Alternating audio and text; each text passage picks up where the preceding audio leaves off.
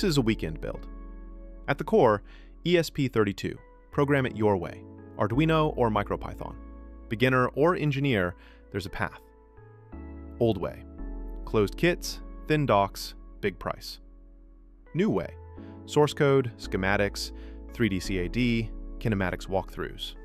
Print or cut parts, drop in electronics, follow the steps.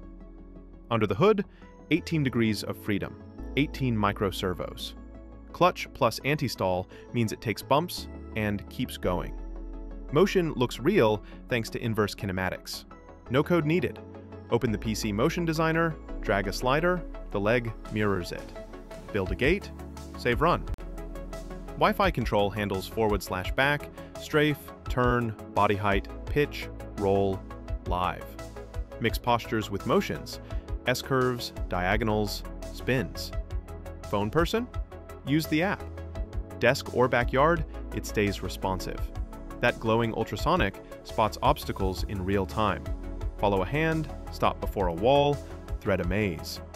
The onboard IMU keeps the body level as terrain tilts. Level up with AI vision. FPV from the eye, line tracking, color tracking, face recognition.